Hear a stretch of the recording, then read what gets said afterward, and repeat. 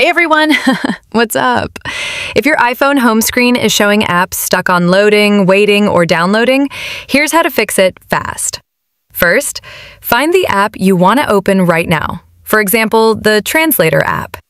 Touch and hold the app icon and tap Prioritise Download from the menu.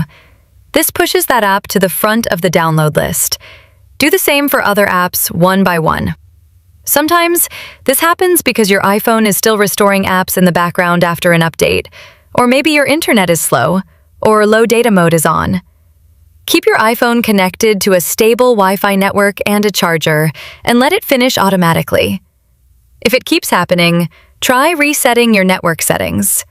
Open the Settings app, tap General, then tap Transfer or Reset iPhone. Next, tap Reset and choose Reset Network Settings.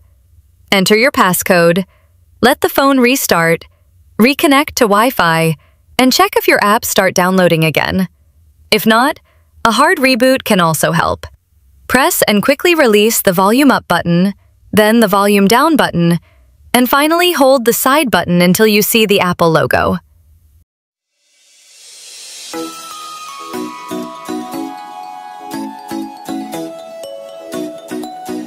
Still no luck? Try offloading and reinstalling the app. Open Settings, tap General, then iPhone Storage. Find the app, tap Offload App, then reinstall it. Don't worry, this keeps your app's data safe and it'll come back when you reinstall. That's it. I hope this quick guide helped fix your iPhone's stuck app downloads. Don't forget to like, share, and subscribe for more quick iPhone fixes and tips.